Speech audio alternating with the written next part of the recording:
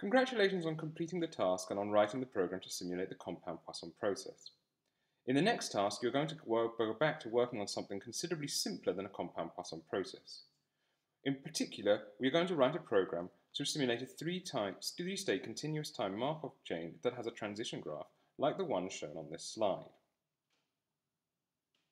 For this chain, states 0 and 1 are both transient, while state 2 is absorbing.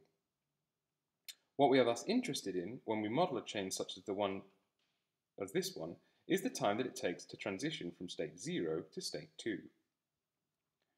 It is easy to write a program to generate random variables from the distribution of times that it takes to go from state 0 to state 2, because the time to transition from state 0 to state 1 is an exponential random variable x1.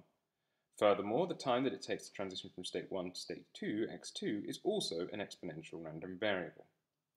The total time that it takes to transition from state 0 to state 2, y, is thus equal to the sum of two exponential random variables as shown here. For the next exercise, I would thus like you to write a program that generates pairs of exponential random variables and adds them together. From the samples that you generate, I would like you to calculate a sample mean and some confidence limits on your estimate of the sample mean. Good luck.